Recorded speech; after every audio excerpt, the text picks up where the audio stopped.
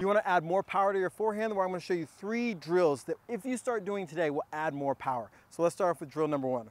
First of all, when we think about adding more power, the thing we really need to think about is how can we use the kinetic chain better. So what is the kinetic chain? It's how we use our body, or basically use power from the ground and send it through our body out to our hands. And so one of the things that I can think could really help you understand how to do this and feel this is a medicine ball. Now this is a 3-pound medicine ball. I'll put a link in the description. It doesn't have to be anything special. You can use a rubber band for these, but I really love the medicine ball. And so the very first thing we want to understand is how to use our kinetic chain properly. Before we even think about this, I want you to really think about how would you punch somebody.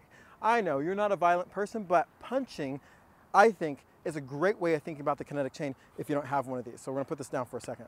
So if you're gonna punch somebody, are you gonna punch them like that? Yeah? No, you're not, because it's not gonna hurt them. I mean, like if they're family, relative, and you don't wanna hurt them, that might work. But if you wanna knock them out, what are you gonna do? Show me right now. You would draw back and then bam, hit them. Now, here's an important thing to understand what just happened there.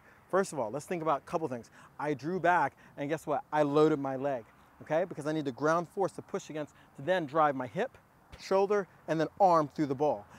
When this happens, look what happens to my knee. It turns forward, my hip, okay? Turns forward, and my shoulder turns forward, because I need to deliver the force, and it has a timing element, meaning that I could do this. It's not gonna have any power. I could do this. Not going to have any power. You need all these things to work together. And this is why a medicine ball is a great way of teaching you to do this. So what I'm going to do is have this medicine ball, before we even work on power, is just making sure that I can take the medicine ball back and toss it forward. This still resembles the action of punching. Okay, so we're going to start off really slow. One quick thing before we do any of these exercises, I am not a medical professional. These are the things I do to hit big forehands, and I hope they'll help you out too.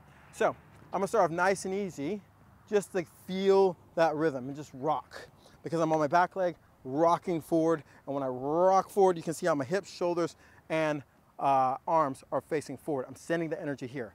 Now let's get down to drill number 1, which is very similar to what we just did. If we want to train power and explosion, we need to do it. You can't train hitting the ball hard without hitting the ball hard, which means in this drill you don't want to do this, because how fast did I swing? Not that fast. This is also why you want to be warmed up before you do this, because we need to accelerate. Now this is also why we're only using like a 3-pound medicine ball, even a 2-pound medicine ball. You can do this with a couple balls stuck together. So what I'm going to do is really quickly load and explode. And you can see how I'm going really fast. Okay? Just like that. And the key markers is you can see how I'm using my weight here and shifting it here. Now you're probably asking right now, how many of these do I need to do? Actually, you don't need to do that much. And this is when you see like pros on TV, kind of looks like, I'm not gonna lie, like they're not doing that much, they're not killing themselves. You don't want to kill yourself when you're doing this and do like 30, because guess what? At repetition number 25, you're slowing down because you're tired. All these need to be fast. So you only need to do 3 to 5 and do 3 to 5 sets of these, okay? And you can actually do this every day. So if you have a medicine ball before you come out, warm up, do 3 to 5 sets or 3 to 5 reps, and then do 3 to 5 sets of these. This is the first one, so great, medicine ball. The next exercise we're gonna do is use this plyo box. Now, it doesn't have to be fancy. You don't have to have or go out and buy a plyo box. You can use any type of situation where you're just above the ground. And all you wanna do is get used to stepping and exploding. This will create explosiveness in your legs. So if I step off and I'm gonna explode as fast as possible, okay? Step off, explode as fast as possible. Now, what you can do to combine this explosion, because this explosion can also help us explode this way, is use the medicine ball. And what I'm gonna do is come down and drop it. So I'm gonna go, and the key is once you hit the ground, accelerate as fast as possible. Now, same principle, 3 to 5 reps, 3 to 5 sets. Don't kill yourself on this, because the last thing you want to do is do this. Oh, I'm tired. Oh, you just trained lack of explosion. So we have to make sure you should be pretty fresh with these. If you feel yourself getting tired, stop. Okay? So I'm going to go here. And that's the second exercise to really help you get your legs more explosive and build some strength, so you can start really using your body weight, using the ground force and sending it through your hands. The next exercise we're gonna do is try to get some explosive strength in your abs and your core. Now, what we want to do with this, because we're thinking about our forehand, I'm right-handed, I'm going this way. So I want to really focus on creating acceleration this way. It's similar to what we did with the wall, but the difference is we're really isolating more of my trunk and my torso. So I'm going to go from here and go 1, 2, 3, 4, 5. And then again, I do 5 reps and then 3 to 5 sets of these. Again, make sure you're not killing yourself doing this, because once you start slowing down, you're training yourself to be slow. You need to train yourself to be explosive.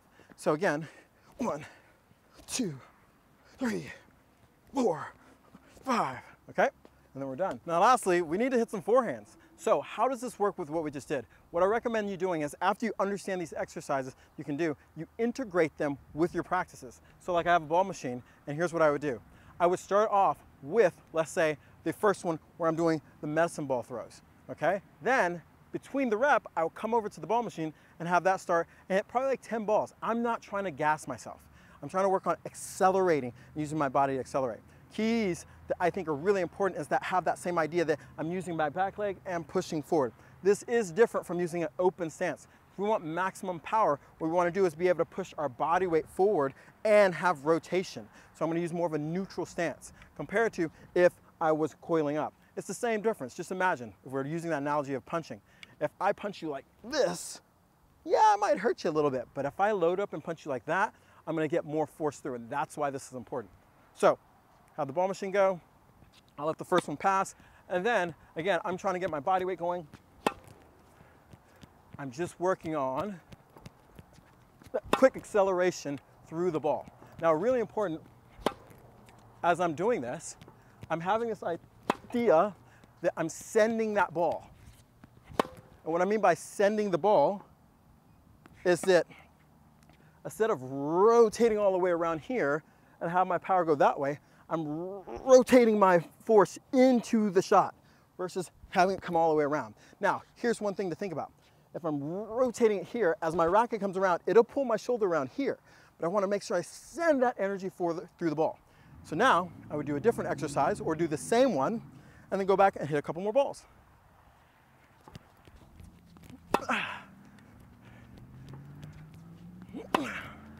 And so after that rep, I might come over here and do another exercise. So that's 1, 2, okay, 3.